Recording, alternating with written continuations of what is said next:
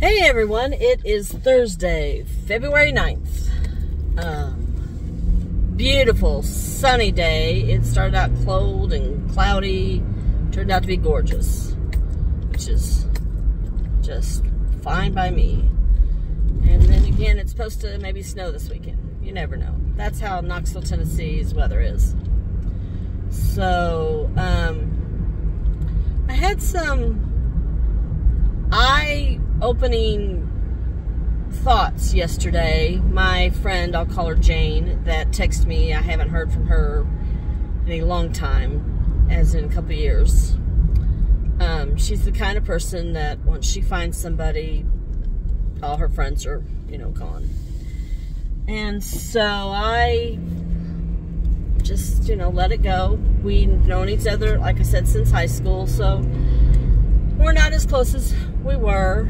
So we shared some texts yesterday, and there are some things that, how am I going to put this? You're going to be like the rest of your life. There are certain things that as a person, you have your quirks, you have your good, you have your bad, you're going to be. And then there are things where you, or at least I, try to improve on myself. And first of all, I want to send out to the universe, to all the people that I was ever rude or selfish or self-centered to.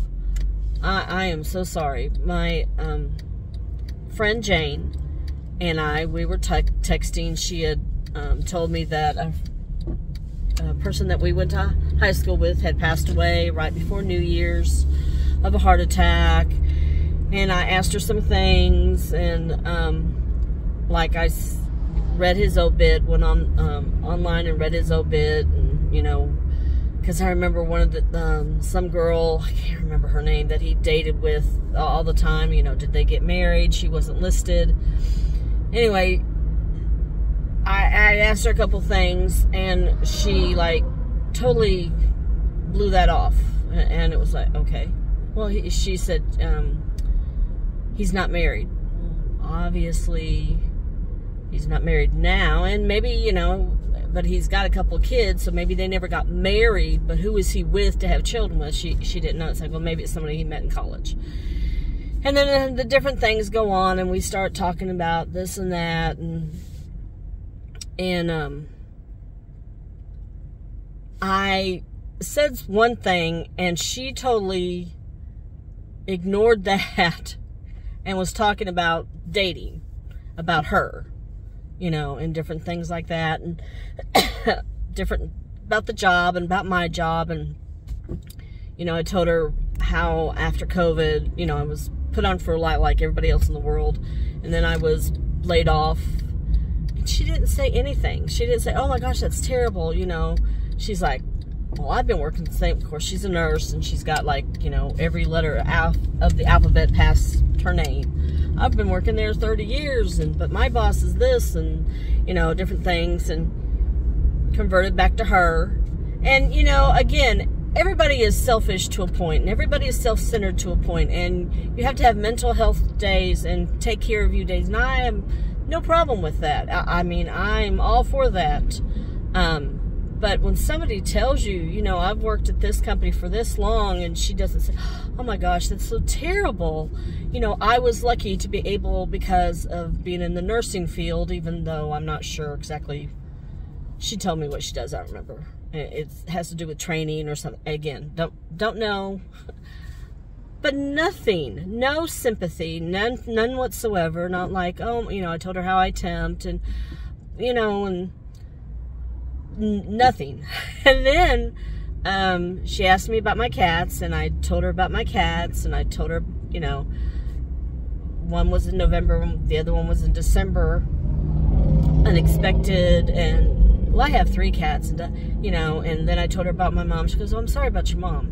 I mean, I don't, again, it was just, I didn't realize how self-centered she was. And again, everybody is self-centered, and I'm all for that to a point, but have some empathy for people, And I have worked on myself to not be a doormat, to not be a yes person. I'm, you know, the kind of person that used to, if I didn't have anything to do, and unfortunately this was in my adulthood, not just as a kid in you know, teenager and in early 20s. This is, you know, when you get up in your 20s and 30s and 40s and, you know, on, I would drop whatever plans I have, or I would agree to last minute thing, you know. It's like, well, just because people pleaser, and with my other friend who I've made boundaries, I'm just not going to take anymore. And I was really shocked at the revelations, and then it made me start thinking about the things that I have done, you know, good and bad, how I've been selfish, how I have, you know, ignored other people, and it's like, at least, you know, I am trying to improve myself. I am trying to be a better person. I am sending out love to the universe, to people. Sometimes I'm too friendly and too eager. It's like, okay, I need to back that down, you know. I'm not a people pleaser anymore, but I do, you know, I'll say hi to everybody in the morning, and there's some people that just don't say hi, so I just kind of nod or whatever, you know. But if she had told me, like, you know, one of her animals, I think she said, has arthritis, it's like, oh my gosh, you know, that's terrible or whatever. Anyway, it was just really eye-opening. And, you know, she doesn't live in the same state as I do, so it's not like, okay, I'm just never ever gonna, you know, see her again type of a thing. But it's like, I'll text her on her birthday if I see something, or if she texts me, but I'm not gonna just like block her. There are some people that I have blocked, so an ex that, I mean, I even had to go on LinkedIn to block an ex. But anyway, but again, it was just very eye-opening to see how much I have grown. I was very proud of myself, but also made me think about, oh my gosh, the things that you have done. And, you know, we should all work together, and we should all work to lift ourselves up, especially women, instead of putting each other down or being a competition. So I don't know, but, well, I'm amazed and proud of myself. I think is the biggest thing. I am very proud of myself. There was a few things that she said that I wasn't hateful, but it was like, I'm not talking about whatever it was. And then it's like, well, you said this, and I go back up to the text, and I said, but you said this. Like, oh, no, I was talking about something else. And anyway, I know I'm not making any sense to you, but yeah. So I just hope that if you have people in your life that are toxic, and that you feel like a doormat, or a people pleaser, a yes ma'am type of a person, and it's something you have to slowly do. It's